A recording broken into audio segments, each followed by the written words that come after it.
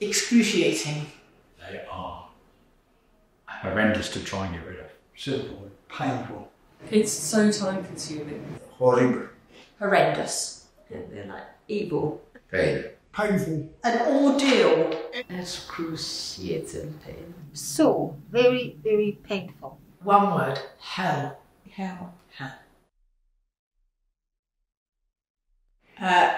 Wondering what it was, pain, wondering if this was part of the illness, and if I was going to keep going through this on a regular basis, or whether they were just one-offs and it would go away. Once I realised what it was and how bad it was going to be, I got in touch with a specialist nurse. I think I just thought I'd got a sore point on my knuckle, and I didn't really understand. And then I put two and two together because I knew that it was a potential complication of having scleroderma.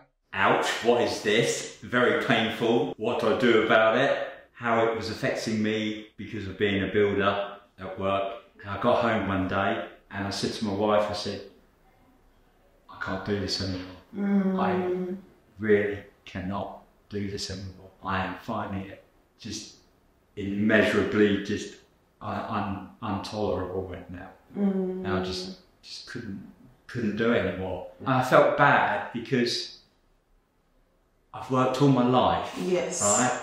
You know, even when I was at school, I used to do weekend jobs. Yeah. Right? You know, never gave anything a thought, you know, because you're young, you just, and I've worked 6 days, 7 days a week all my life. And then to be almost like a broken man driving home from work one night, you know, and then having to come out and say to a wife, I can't do this anymore. Yeah, and yeah, I felt broken at the time. I felt absolutely broken. I didn't know how to tackle it. I didn't know what to put on it. I didn't know to dress it, or when it actually did break through the skin, I didn't know how to pain manage it. I wasn't sure what it was. When it was dry, it was hard. When it was wet, it was all, well, for want of a better word, snotty. Yeah, I just left it on this shoe and then it would disappear on its own. I was really shocked because I got both hands, 3 fingers each. In both hands I had severe ulcer. I couldn't do anything, very painful. It started off as a cut on my ring finger on my right hand, and it didn't heal. I cut it in the May, and by October it had turned septic and it hadn't healed. I was admitted into hospital, and that's when they told me it was an ulcer. Most painful experience of my life. Yeah, it was just so sore that I didn't really know what to do, so I kind of just wrapped them up with a plaster. I came into the Royal Free and to an ulcer clinic. To be properly diagnosed was 5 years. It took almost 5 years. I was very surprised. I'd never experienced something like that, obviously. I didn't know what to do. My hands, my finger were very painful. I mean, that was one of the signs of scleroderma. I was surprised how actual sore they were and how it impeded things you did. Just generally things like getting dressed, doing up buttons, zips, you know, anything at all, to wash up, to cook, anything. Really it impedes on day-to-day activities. The first thing that I done, I realised after I made a mistake, was put plaster on them. But that just drew them obviously and made them sort of wet and happy. I was shocked, the pain I was experiencing. Because I had a leaflet from Royal Free, I called, I think at one of the numbers, I explained the sort of pain and the wound, and that was when I got to know it was called digital ulcer. I didn't understand what it was, and the pain of it was absolutely horrendous. You know, like walking around the garden in the night wanting to get a knife and just chop my finger off.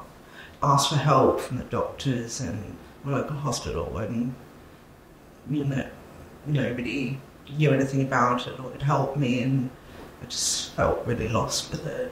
I was puzzled at first. Obviously I didn't know what they were. I had the pain and the swelling. They never ever really healed.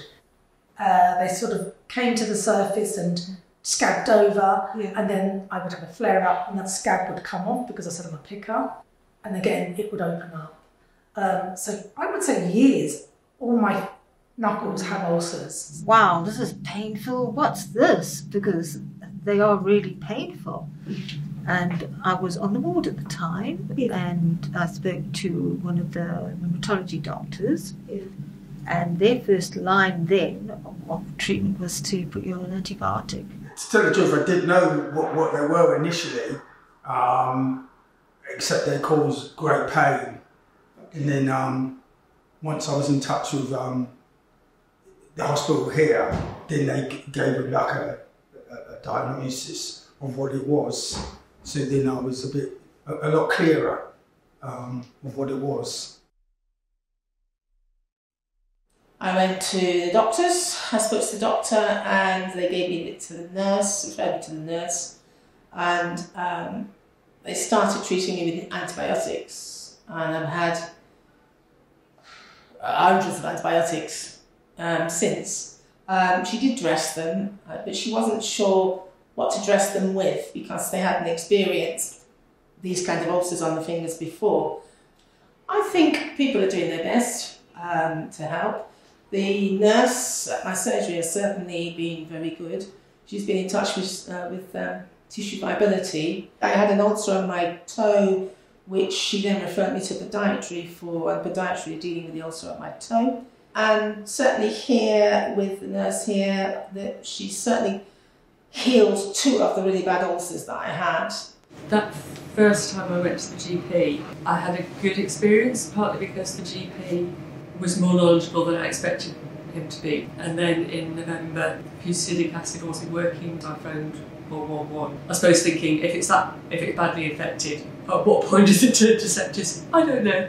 No, I went to the doctors about it and they just kind of fobbed me off. And it was only when the pain got excruciating and I ended up having a red line start going up my arm that I went to A&E. They took one look at it and sent me here. So I've been seeing one of the research nurses at the Royal Free. She's been brilliant and she's shown me how to dress them for different stages. So it's been quite a good learning exercise for me. I showed the pharmacist and she suggested it's a tiny little pot of paste that was quite solid and you had to stir it to like liquidize it a little bit.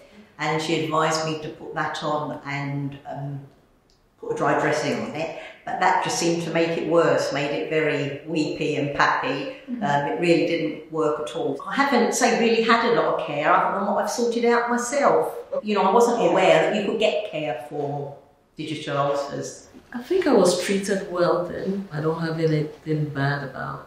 But the period between when I didn't know what was happening until I got to know was really hard. But when I got to know that this is what it is. The vascular surgeon said, oh, you're just going to lose your fingers and there's nothing we can do about it because it's the fine blood vessels, there's nothing we can do.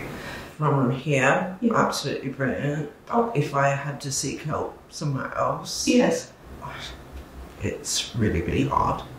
You get a lot of the time, oh, we need to go to the Royal Free. You need to go to the Royal Free. That's all I ever seem to get, which makes me a bit upset, really, because it's, you know, I feel like you should be able to go, if you needed to your local sort of places to be able to get it, instead of having, I feel like I'm always putting on a Royal Free, so then I just don't ask for help. When I came to the UK in 2011, I was shown some sort of iodine patches, like gauzes to put on, and how to bandage them, but by the ulcer clinic, he had no knowledge at all. He just referred me back to the Royal Free and just said, let's take their advice and I'm happy to prescribe whatever they think's the best thing. Because I've been to various doctors over my way and they just give me creams and stuff, but straight away here they knew instantly what the problems were. And then I had Alcross for probably once every 3 months for years, until I felt that Alcross wasn't working anymore. And then they referred me here to the Royal Free to start placenta. Alcross has saved me a lot. The difference is I don't have the digital ulcers. being managed with all these medications now and being outside less, that it's definitely helping stabilising the Raynaud's, the digital ulcers. So I wasn't prescribed dressings, but when I was at the doctor's, they would dress it in the Newport dressings, just like the ones that are on it now. Oh. So, and then since then I've been buying those, or the Boots or Tesco equivalent. When I was discharged, I had to come back twice a week to have the dressing changed. I didn't get on with sildenafil. No losartan. That started to lower my blood pressure too much, even in bed. They dressed it for me. I wasn't really that sure what to do for the next few weeks. The tablets that I take at home, Bosentan, that has made a massive difference. I am a big fan of the debridement. I think it totally makes sense. I guess the problem is it's very time consuming. I mean, the ulcers are slow healing. The treatment is okay. It's only now after years of, I think, iloprost and a combination of Bosentan that I'm actually getting fewer ulcers. People don't realise how it affects your mental state. I feel very conscious of it. You know, if it isn't dressed, like when it first starts, you know, people see it and just sort of think, oh, you know, what's all that, like mould on her finger or whatever it may be. It affects my mood. Sometimes I get quite depressed with it because I can't do the things that I used to be able to do. And I'm still considering having 2 of the fingers removed where I keep getting ulcers. The 2 massive difficulties you face with a digital ulcer in the context of scleroderma is you probably have sclerodactyly as well. So actually getting a dressing anywhere near, let alone on the ulcer and likely to stay there, is uphill. Well, for me personally, that's the signs I used to get about 2 or 3 weeks, maybe a month before they actually turned into an open wound. I used to have terrible night's sleep. Just awful, just an awful experience with digital ulcers. The worst thing with the ulcers I found was nighttime. I would be clock watching all night because as soon as you lay down with these ulcers, it feels like your whole body begins to throb. Because it's your fingers and you need your fingers to do any of those things, and when it's on the right hand and I'm right-handed, it's just everything is so difficult. You are not be able to do the social activities what you used to do. It is a big hindrance in your life.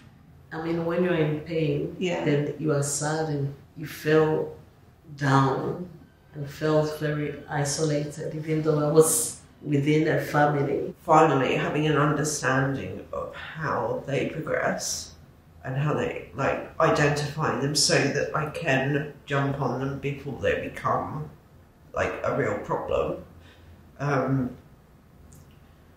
That is something that has really, really helped me.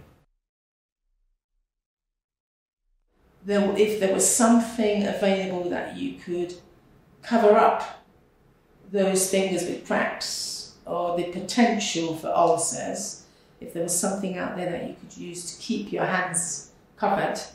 I think the area that needs mine first is enabling patients, and particularly sort of whoever they may be living with as they are, to look after the dressings and understand what they're doing. And if I have to do antibiotics, at least some sort of communication with my GP to say, you know, has scleroderma, so she'll need a longer course, and not so I have to go haggle with my GP about it. So I think there's a lot of knowledge that you medical professionals have, that is so ingrained in you that you don't realise that it's a mystery to everybody and we just don't have it. Possibly that sort of information was contained within the initial ward of leaflets and things that came through when I was very first referred. I was so scared I didn't read it for a few months.